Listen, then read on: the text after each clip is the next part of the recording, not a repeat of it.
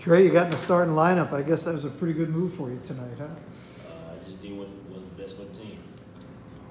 You've always said all along you don't mind coming off the bench if that's what it takes, but if this kind of performance, what you can look forward to when you're starting, do you hope you're back in the lineup starting again? Man, it's whatever the team wants. I mean, I don't mind starting, I don't mind coming off the bench as long as we get the W. So. You had the stroke going tonight. How satisfying was it to throw in that final three-pointer? Oh, very satisfying because we came out there with the edge on our shoulder last game, and that was a statement shot. So to me, it was a statement shot. So I just felt like it was necessary. So, and we had to shoot it, otherwise somebody would get a turnover. Trey, it looked like it was early in the second half after one of your buckets, you're going back down. Okay, you said I'm back. Mouth not back. Yeah. What was that kind of meaning behind that? I felt confident again. I feel like myself again. So like, just stay lit.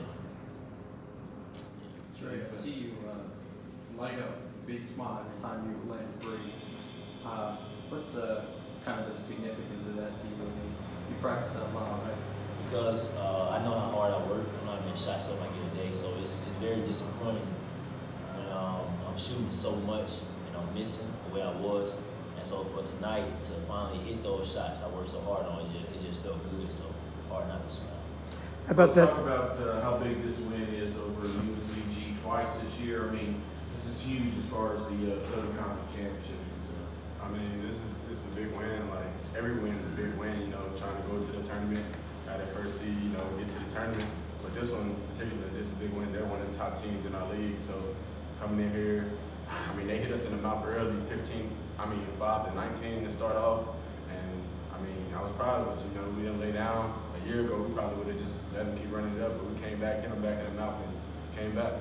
What's that like to see that score stuck on 5 and see Miller hitting everything in the world, throwing out jump, right, left, everything's going on? I mean, to be honest, we really don't. Honestly, people gonna hit shots. It's just we can control what we do. So, I mean, we was all together and came back and fought back. So. Lucas, can you talk about inside? I mean, Dickey, obviously, a guy that's returning from last year's team, first team all conference. Do you kind of take that personally? I mean, when you play against a guy like that? Yeah, of course, we compete in the paint down there.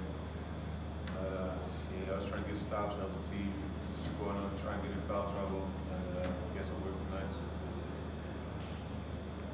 Oh, you agreed just a second ago. You said, yeah, he's back. What did you see in him today? I mean, like he said, I see night in, night out, the work he put in. I mean, sometimes I even go with him. I mean, the shots he shoot every night, every day, he puts in the work. I mean, like he said, for him to miss those, it's disappointing. Like when he was missing, I was telling him every day, every pass I tell him, keep shooting, it's gonna come. I mean, the first one I passed to him, he shot over the side to go. I told him, keep shooting. I mean, 30 tonight. So, I mean, I'm proud of him. I mean, shots went in, he's happy, I'm happy, the team happy. So. Trey, the fans were happy too, and you were one time there. You were running down the sideline, slapping hands with him. What was that all about? Man, it was just like the fans gave great energy, so I wanted to give it back. And I knew it was a timeout, so I tried to run over there real quick and just get them pumped, get them excited to make them feel like they are part of the game too, and not just watching the game. So just something quick I did. You had 6,000 the last game, 53 or something here tonight. How nice is that to get the crowd like that and get them going? It's good. It's good for them to come every night because some schools in the country don't even get 1,000 to the game. So we're very grateful of that, and we just wish everybody would come, keep coming. So keep coming. Lucas, how satisfying is it to get that bad taste out of your mouth with a win like this after a loss to Mercer? Yeah, it's great, man. It's never fun to lose. We got a quick turnaround, we got to look at the next game, and we got the job done tonight.